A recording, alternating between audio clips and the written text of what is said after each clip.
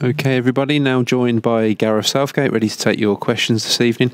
Once again, a reminder to raise your virtual hand, and if you can limit to one question per person with the option of a follow-up. We'll start with Alex Howell from BBC Sport. Hi, Gareth. Hi, Alex. If I could just ask about Trent Alexander-Arnold, please. Have you had a chance to find out what the injury is? Well, it looks like thigh, but we don't know the extent at the moment. Clearly, it's not a good sign that he had to walk off and looked in some discomfort with it. So, but we'll know more in the next 24, 48 hours. Okay, thank you. And just sorry to ask about this pre-match. I'm not sure. Did you hear the booing from the fans of the taking of the knee, and just kind of what you thought about that? Yeah, I think I did hear it. It's not something on behalf of our black players that I wanted to hear, because it feels as though it's a criticism of them. I think we have got a situation where some people seem to think it's a political stand that they don't agree with. That's not the reason that the players are doing it. We're supporting each other.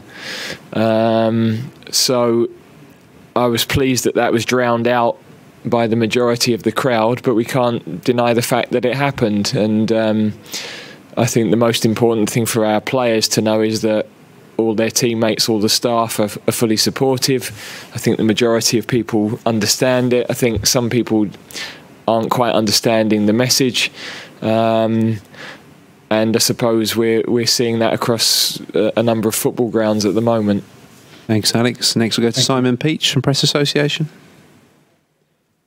Hi, Gareth. Returning to Trent, it doesn't look a good situation. Have you spoken to him? And also, what's the situation with Jack Grealish? Was there an issue there? And Jordan Henderson, we'd expect to see him tonight as well.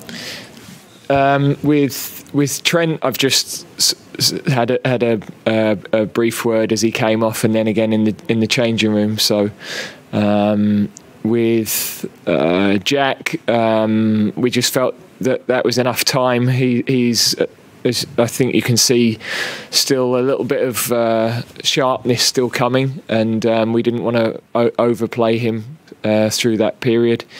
With Jordan, we had hoped to involve him today. That was the original plan. This morning, he wasn't so happy with how he felt. We've scanned him just to be certain there's no problem on the scan, so he'll be able to resume training. But we've taken a decision to leave him out of this game. Okay, thanks, Simon. Plenty of hands, so if we can keep it to one per person, that'd be great. Duncan Wright, The Sun. Hi, Gareth. Tyrone Mings in the first half looked a strong forearm in the face of the Austrian striker. Did you see that? And was that a concern? Because with VAR in the Euros, that will be a potential red and a penalty. I have to say I didn't see it and haven't seen it. It's the first I've heard about it, so I'll have to have a look back. Thanks, Duncan. James Ollie, ESPN. Hi, Gareth. You spoke about these younger players not having the baggage from previous tournaments. I know it's only the warm-up, but did Saka and Bellingham tonight epitomise that for you? Yeah, I thought they were both excellent. It's they were as they've been since they walked through the door, really, with us. Both in training and in the matches, they've played with confidence. They've played with freedom. They've played with maturity. I thought Bukayo, right from the start, he linked the game really well. He received well on the line. He received well inside. He's got a lovely ability to receive in that traffic in the middle of the field and manipulate. Is like a slippery eel getting away from those challenges. Nice run on the outside with a little cutback cross. So. Yeah, I thought his all-round game, and he works defensively well for the team. So, really pleased with him and for him to get the goal.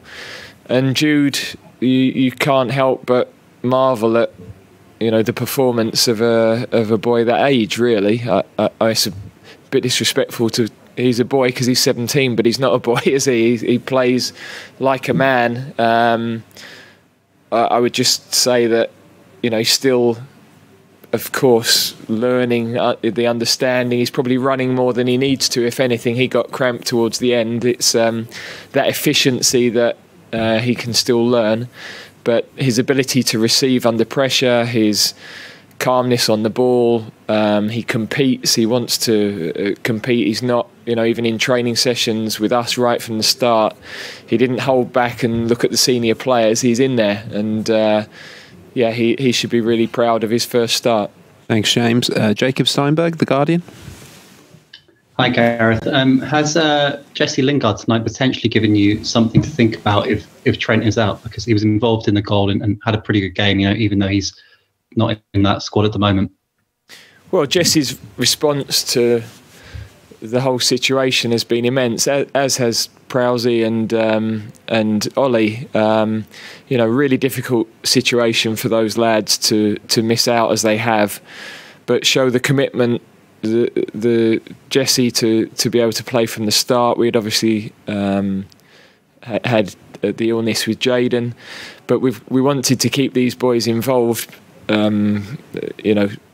as much as anything to keep the group together, but also there's always this possibility that we could get more injuries, and those players that are with us will be those standby players. So really pleased with their attitude. For Ollie and Prowsey, it was a really difficult 25 minutes because we'd lost players, we'd made a lot of changes to the shape, we had players going down with cramp, they had to fill in different positions, so they showed a terrific mentality to doing that. Thanks, Jacob, and we'll finish with Matt Law from The Telegraph. Hi, Gareth. Hi, Matt. I just wondered when are the players who are not in the 26-man squad due to go back, as it were, or due to go home, and will you have to keep any around now while you wait on news of Trent, who might have gone home otherwise? Well, all the players are going to stay with us through to the end of Sunday's game anyway. So, obviously we'll make an assessment on the whole squad once we've got through that game. I'm very conscious we've got another 90 minutes to get through, and that alone is a bit of a challenge for us, really. Thanks, everybody. We'll finish it there. Thanks for joining us this evening.